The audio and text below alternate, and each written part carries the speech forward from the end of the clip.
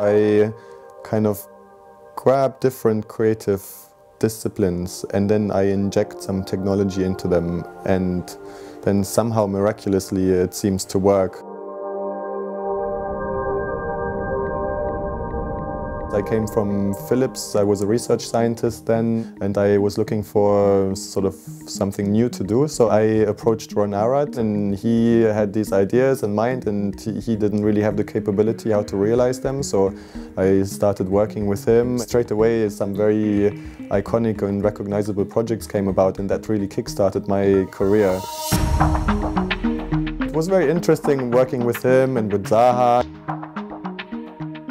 with Philip Stark, and just to see how these people operate, you know, how they work.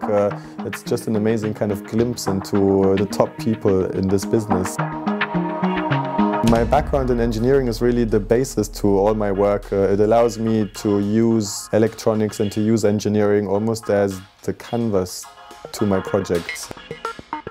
My grandparents are painters, and my uncle is a designer, and my aunt, she did sculpture, like metal sculptures, so I kind of grew up with all of that.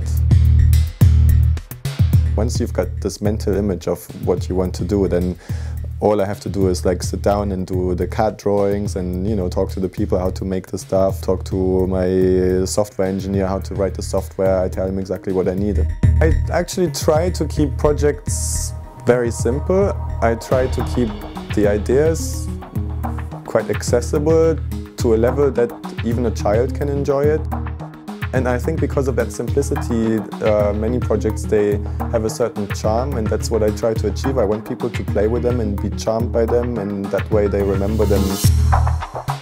There are meanings in there that go a little bit beyond what you see at the first sight, but even if you just have a very quick and superficial experience, I want that to work.